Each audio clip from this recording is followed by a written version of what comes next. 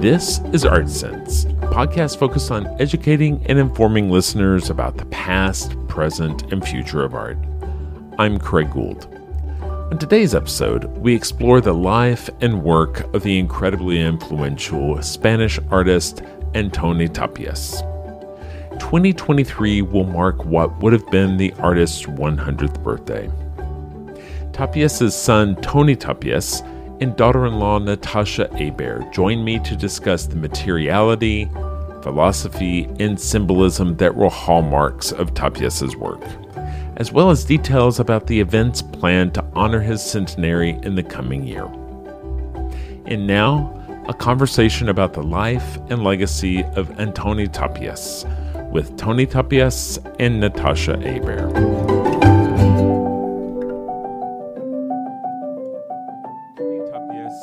Natasha Hébert, thank you so much for joining me this week on the Art Sense podcast. I wanted you guys to join me this week so that we could talk about the iconic artist Antoni Tàpies. I guess a great starting question for you guys is, for the person that may not be super familiar with Tàpies' work for whatever reason, how would you start to describe the body of work that he left behind? My father, Tàpies, has a very large body of art because he began quite young, in 1943. He worked all the time until he passed away in 2012. So it's a quite large body of art, and he passed through different periods. It's not exactly the same at the beginning, then in the middle of the career, and at the end. At the beginning, he had quite influence from the surrealist. So he has a period of some years influenced by surrealism, but also from the beginning he had a lot of interest in matter, in relief, in the paintings. So the oil paintings finally didn't work quite well for him, and he passed very quickly to the most known material paintings with quite relief and he could do a lot of marks, a lot of signs, scratchings, etc. And in general, I would say that my father was interested in philosophy and spirituality, in all religions, in fact. And I think his work was quite transcendent, and I think he would like that the viewer understands that even very simple and humble forms or objects can be very important in our life. This is why you will find frequently images of socks or shoes or chairs or beds, which usually we don't understand that they are works of art or objects that can be transformed in a work of art. But my father thought that was important to pinpoint the importance of very humble objects and things. Yeah. Mm-hmm. If I can add, Tàpies was very interested in the human experience and the human spirituality, but somehow finding what connects us together. And the idea was, it's like in the Buddhist religion, is when you drink in a cup of tea and you look inside the cup of tea, then you are able by this simple act to connect with every human being. So Tàpies was very interested in finding these signs that you can find through all the culture and through time, because he was very interested in history as well. Mm-hmm. And I think he was very curious about graffiti, but graffiti from the beginning. I'm talking about graffiti from the what you find in houses in Pompeii, the graffiti you found in ancient Greece, and at the same time, the graffiti that he will find in his own city. So he worked with this kind of graffiti and marks and, small life, marking themselves, trying to make themselves universal and eternal. So, yeah. There's so much to unpack there. I think one of the interesting things is this whole notion that the family's name, Tàpies, means wall, or to wall.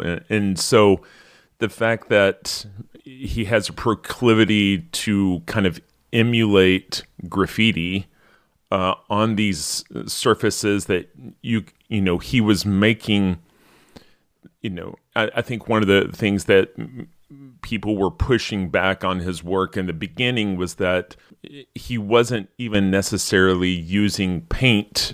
You had to call them paintings for them to fit a category, but he was making work, especially when you start talking about the materiality and the scratches and the marks.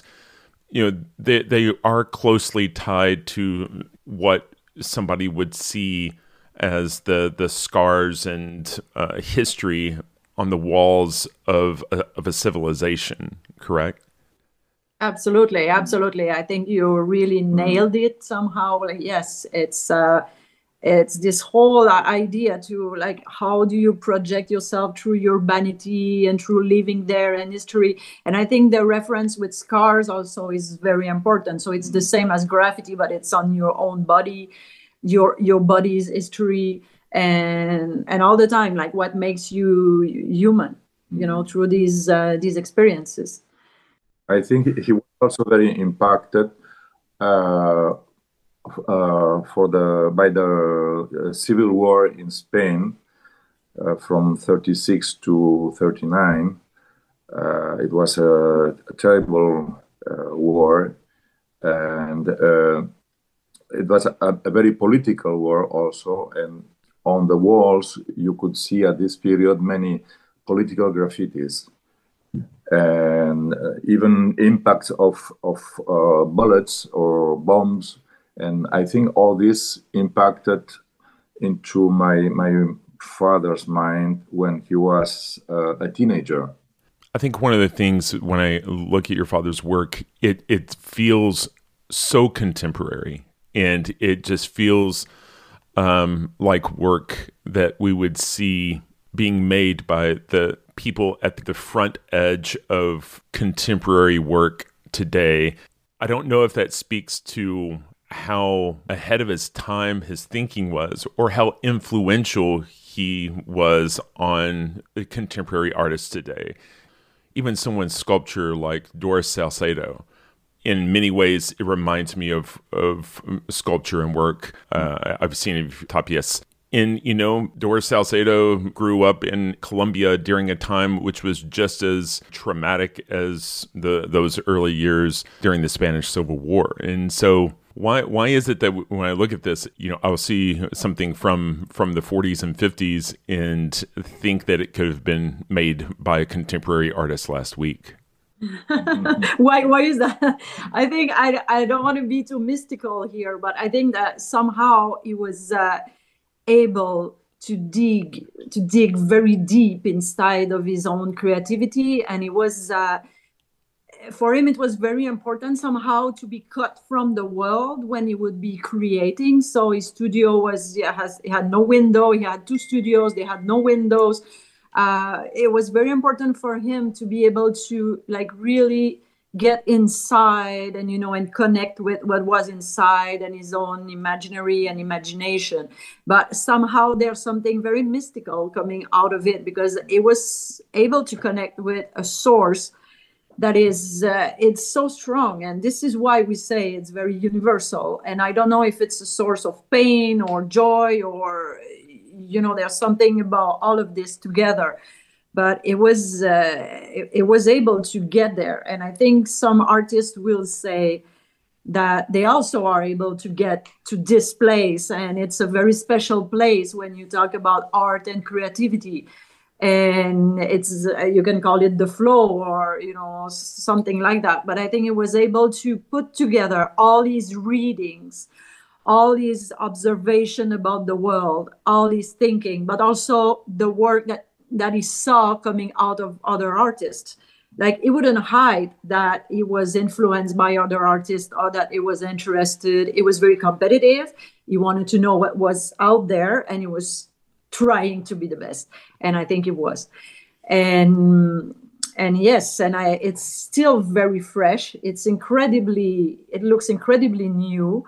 There are no days when I look at paintings that I don't see something new that I haven't seen before. So there's also this kind of constant changing of the painting, that you feel that the meaning is changing over time. And I don't know how I can explain this as well, but it's very strong.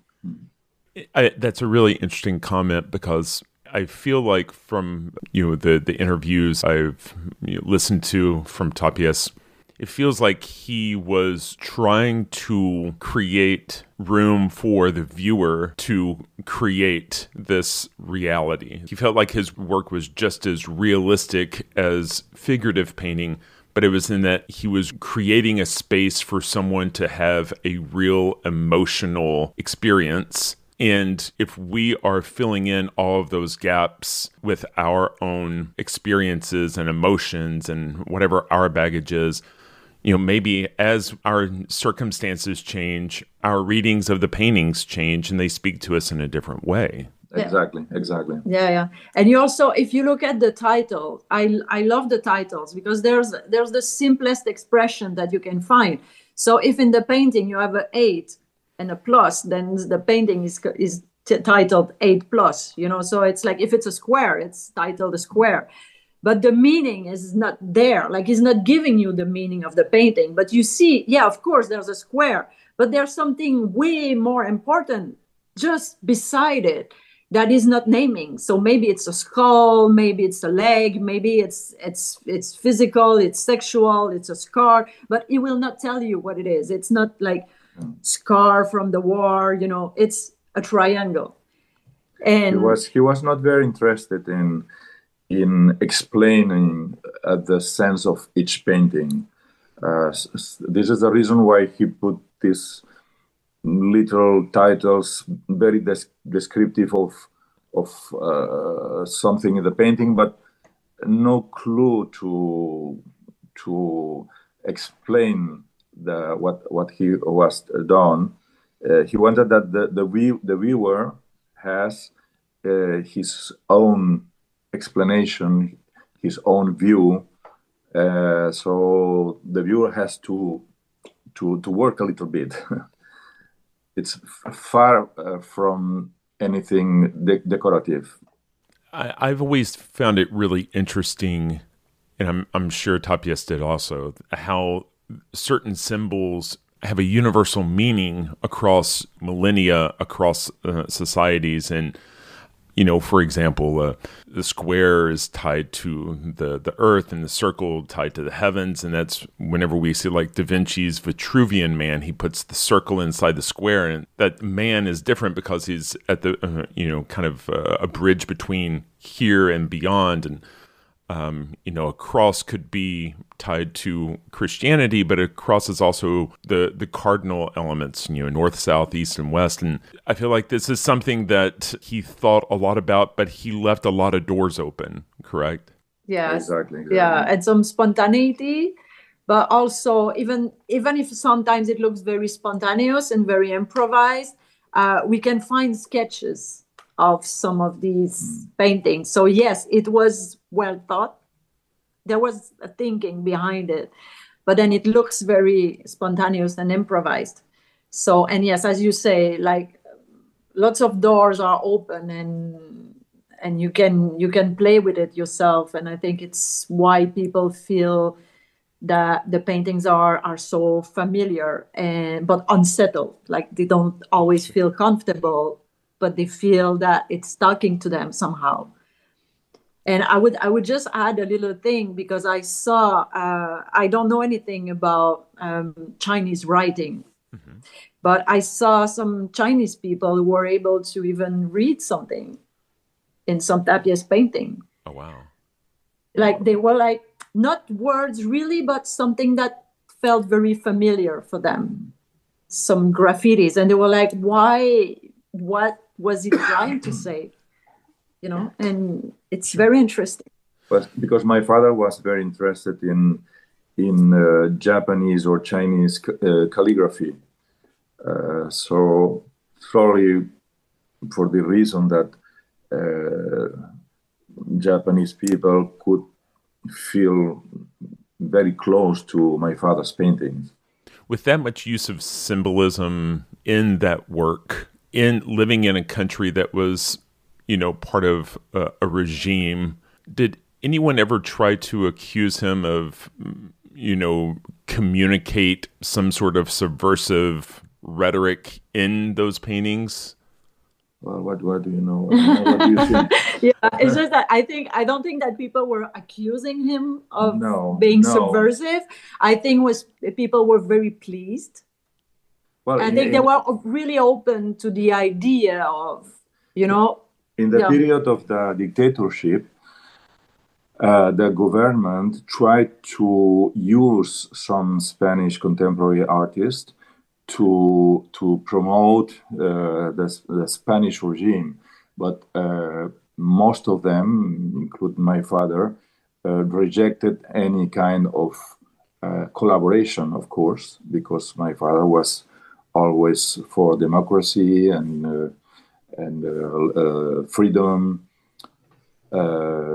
So I think the political messages are quite subtle, and so I think one day the dictatorship Franco saw some of his paintings, and he said, well, if the painters, the actual painters, are so few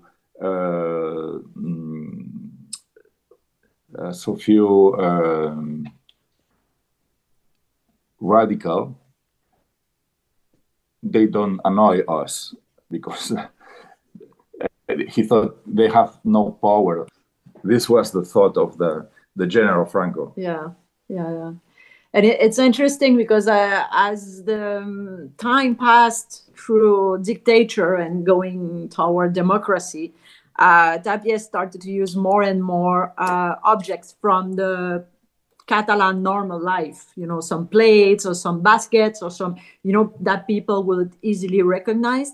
So these sculptures and paintings at the time, they were very empowering for the Catalan people, to start defining themselves as a group of people, as a specific culture, but also as being more and more proud of who they were, by saying, oh my God, these like simple objects, they mean something. And they give me power, and that was very simple. I'm talking really plate, chairs, basket, very simple object, robes. And I think that was very subversive, actually. But I would like to add that, yes, some of his paintings were clearly political. And at the period of the dictatorship, they could not show them in Spain.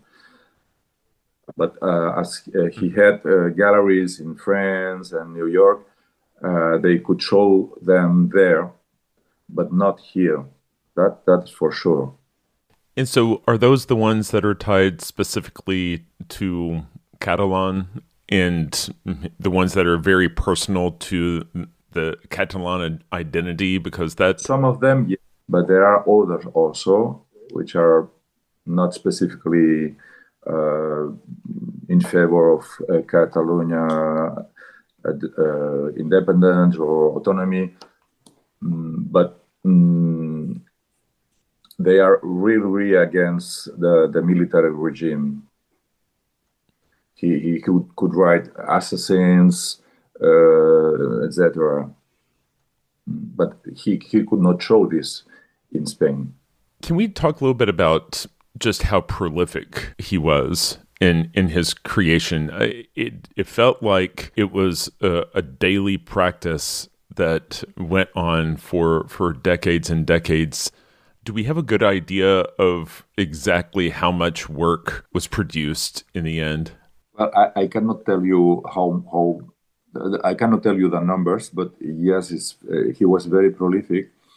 And right now we are finishing the Catalogue Raisonné, and the last volume is the 9th volume. So we have 9 volumes, thick ones, with all the paintings, drawings, and sculpture. And there is another Catalogue Raisonné for graphic work. So yes, he did work a lot. He worked a lot.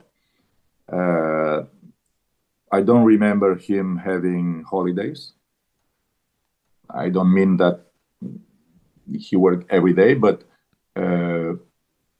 he had a beautiful studio in the country house, and he went there from June to October, and then there he worked every day.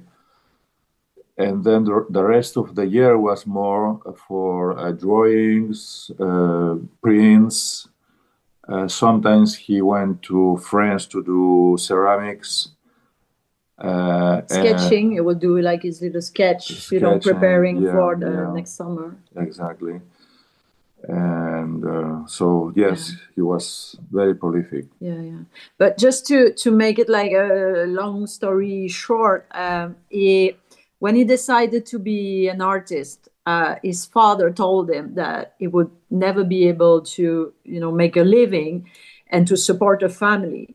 And it was something very, very hurtful for him and very strong. And from day one, he decided that, yes, it would be like prolific, it would be able to like survive and support the family. So for him, that was very, very important to make sure that his work was always like getting out, and he had like work to show and shows, and everything. So that would be his day. He was very disciplined about his day. Like every morning he would go to the studio. So he had like his whole like daily discipline, his year discipline, like what he would do in the winter, in the summer, and this for more than 60 years. So it's more than 60 years doing this, having like a strong will and doing it every day. And it's amazing. And it's really not the archetype of the artist that you will imagine, going to the bar and having like moments that it would go crazy and parties. No. He would read, like he was a collector. So he would like check everything, have his catalogs, look at everything. It was in the house, in his studio, traveling a bit. Reading was very important for him, and also music. So many afternoons he was in his library. He had his own library on the top of the house, where it was calm. And he listened to music. He had hundreds and hundreds of CDs of music. I understand that when he was young, a teenager, he almost died by tuberculosis. The only treatment in those days was rest. And my understanding is that he was kind of left to do nothing but read and draw for 2 years. And it seems like that kind of became the daily practice that was the foundation for how he spent the rest of his life, right? And that was also the time that during which that he met his wife, correct? And can we talk about how she influenced or supported his work? Well, she influenced a lot his work in the sense that she supported him a lot, arranging everyday's life for him to be comfortable and traveling always with him, being always with him. Until the end. Yes. But your father was very impressed by her beauty. Like there are like many portraits and there's also many series that he made for his wife. Like he was very much in love with her for like day one.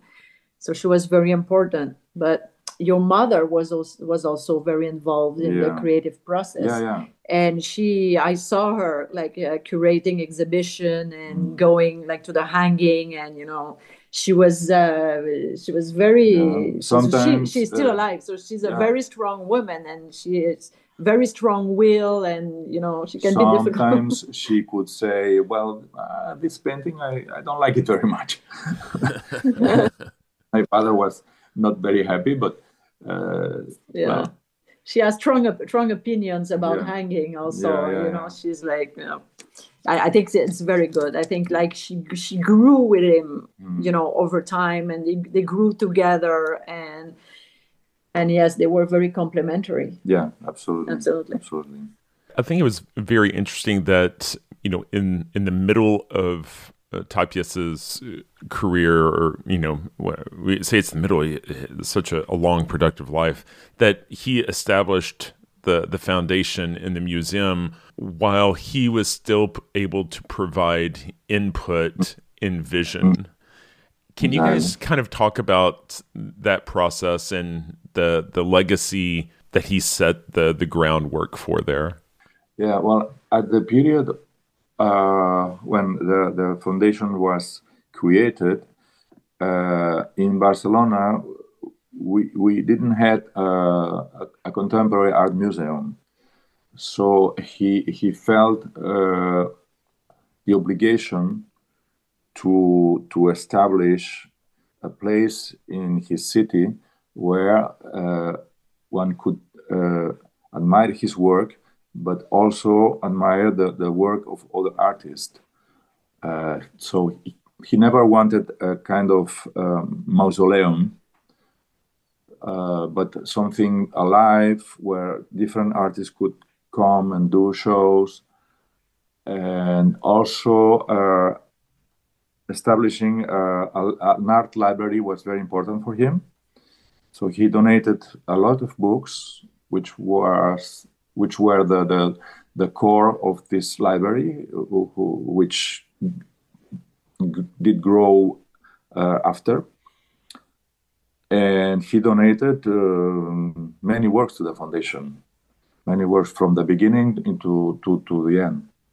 Every year he donated 1-2 paintings, some drawings, some prints. So right now they have a very important collection.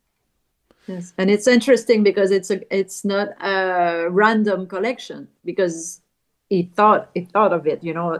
There's intention in this collection. So I think it's pretty interesting. It's interesting. Yeah, I recently had an artist, Glenn Brown, on the program who has held on to a great deal of his work and has recently opened up a similar sort of space where he lives in England. And one of the benefits that he said attracted him to that was the ability to have control of the works. Whenever someone wanted to set up an exhibition, he would have these core works that he drew inspiration from that he could access, but also key works that could be available for exhibition without having to ask for permission from this particular collector or worry about what the condition is going to be, or that it winds up being a little bit easier to put those events together when that is in your control, right? Yeah, absolutely, absolutely. I think Tàpies at the time was very visionary. I think that people wouldn't do that, but I think nowadays, like, artists have a new approach to their, like, body of work, and with all the studies that has been done with, artist estate management and these kind of things. I think it's very brilliant today when artists start thinking, like, very early, like, what do I want to keep? How do I want it to grow? How much control do I want to have over my career and my body of work and everything? I think it's quite brilliant that artists are starting to doing that, instead of just trying to sell or move things around and survive. And I think that you need a very good vision of where you want to go. But there's also an afterlife thought. You Right. want, as an artist, you want to be immortal, and you want to keep, like, your body of work together somehow. You want to have control over, like, future interpretation. And also you have all these issues with errancies, like, where are your work going to go? Is there going to be, like, a massive auctions when you die? All these questions. And when they keep it together in a foundation or a museum, then it's way more difficult to, destroy what you've built. We're on the eve of what would have been Tàpies's 100th birthday, so we are celebrating the centenary of this artist. And I know that there was a recent exhibit at Pace Transmaterial, but there are other shows coming up. Can you guys kind of talk about what exhibitions and programs are planned to honor Tàpies this year? Well, the Manolo Borja, the director of the Reina Sofia Museum in Madrid, is organizing a big show, and the first venue will be in Brussels, in the Musée des Beaux-Arts de Bruxelles, at the end of 23. No, sorry, it's September. Next September. Yes. 23. And then the show will go to Madrid, to the Reina Sofia, with more paintings, from January to March, maybe. Yeah. And then after that, the show will come to the foundation in Barcelona. Yes. So it's going to be like a tour that is going to take a year, probably. Yeah. It's a year. So you have like 4 months in Brussels, and then about 4 months in Madrid, and then it goes to the foundation. So this will be very, very interesting. And there's something very symbolic also. Manolo Borja is a very important director and curator. But Manolo started his career with Tàpies. So he did his PhD on Tàpies at the time at Columbia University. And when Tàpies opened the foundation, Manolo Borja was the first director at the foundation. So the great exhibitions from the beginning, and all this creative energy coming out of Tàpies and Manolo, I mean, they were very strong together. And I think it's beautiful to see now Manolo is like ending his career, and he really wanted to end it with Tàpies, which we're super excited about. I think it's going to be very interesting and very good to see. I'd be really interested to hear his take on the kind of undertaking it would take for a curator. And I guess, Natasha, you've also curated shows like this, but when you have 9 volumes of a catalog raisonné, right, there are so many different stories you can tell. And, do we have an idea yet exactly what story will be told? I mean, will it be chronological by room, or will it be by commonality of theme? We don't know yet. We've seen a part of the list of work, and I think it's very interesting. Like, he's not necessarily going for the more commercial, let's say, but you start to see that, yes, he's telling a story. There's something, and I don't think he's going to miss anything. Yeah, it will be an anthological exhibition, but I don't know exactly if there is also a precise idea or story. This I can tell you because I don't know. Yeah. What's also interesting is that Manolo has a great power, because he's at the Reina Sofia, so he has access to collectors and different people in the world, and I think because of this power, he's able to borrow very interesting artwork that we haven't seen for a long time. So this is why it's going to be exciting for us as well. So we're going to discover new things old things that are new for us again. So he will be there in spirit. And what do you think he would want people to walk away from this exhibit, or people that go to the foundation for the first time, or who try to discover his work? What would he hope people to take away as his legacy? First of all, I think he would be very happy, and then I think he would be happy to attract new publics to his work, new public to the Tàpies Foundation in Barcelona.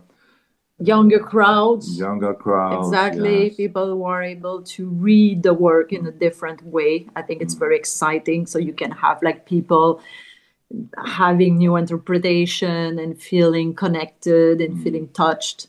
Also, what I think is very important is the fact that Tàpies, every painting of artwork is some sort of a piece of a puzzle. So the more you see, the more you understand the whole puzzle, you get the whole image. So it's some sort of an alphabet, which is something that has been used quite often, the concept of alphabet, like the Tàpies alphabet. Mm-hmm. So it's the idea that the more you read Tàpies, the more you're able to read Tàpies. So when you finish and you go back at the beginning and you reread it all over again, and you're like, okay, I start to get it. So I really hope that people will be hungry for more, and will start to develop this kind of reading, to go a little deeper and to get out of some very typical idea that they have of Tàpies that are sometimes very narrow, and to be able to go beyond and to be wow, to be in awe with this artist. Because we are every day we are so impressed and passionate about his work. It was his way of working. He never said, I will do a drawing or I will do a painting. When he was doing drawings, he put in front maybe 20 papers, and he did 20 drawings. Because all of them were, as Natasha says, a part of the puzzle. Mm. And for the paintings, it was more or less the same. Yes. Toni, Natasha, I really appreciate you guys taking the time to sit down and have this conversation about the amazing, prolific career of Tàpies and just the doors that the work just opens up, and the opportunity for everyone to find something in there that speaks to them. And I really appreciate your guys' generosity in being willing to have a conversation today. Yeah, thank you. Thank you to you for your interest. Thank you very much. It was lovely. Thank you for being curious. Yes. For the job that you're doing, and it's it's very good. Thank you.